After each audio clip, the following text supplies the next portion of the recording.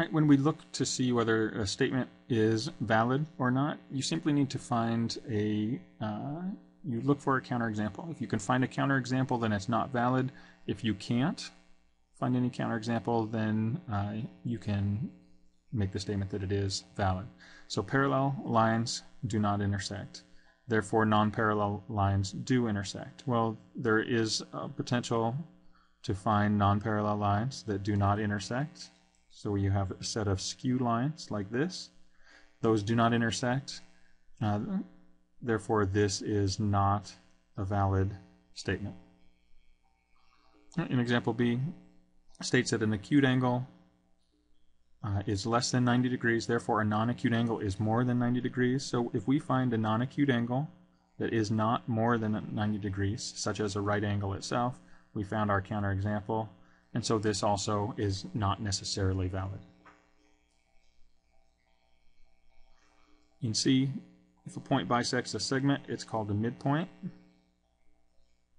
So if you have a segment and you say that the point that bisects this is called a midpoint, therefore the midpoint of a segment bisects that segment. So this is a statement that you cannot find a counterexample to, therefore it's a valid statement, or a valid conclusion. In D, you're told that ABCD is a rhombus.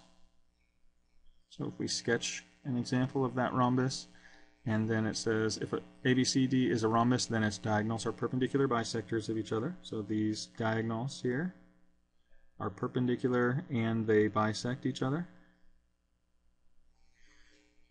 Okay. The next part of the statement says the diagonals of ABCD are not perpendicular bisectors of one another, therefore ABCD is not a rhombus. Well, this is only true if it is a rhombus.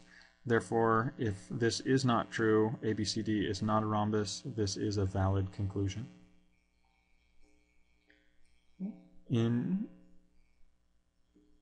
statement E says that if WXYZ is a rectangle, so again, if we kind of sketch what we have,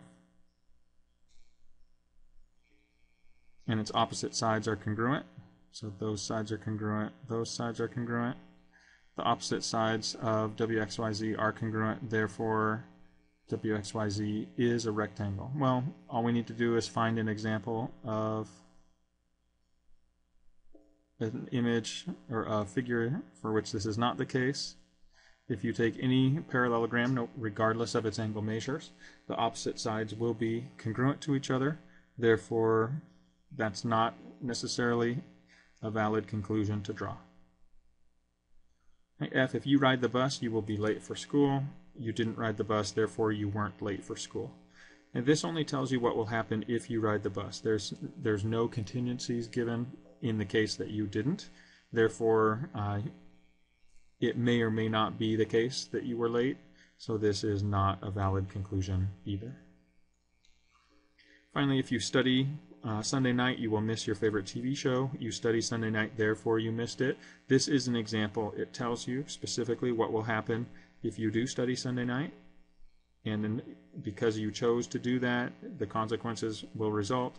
You'll miss your favorite TV show, so this is a valid conclusion.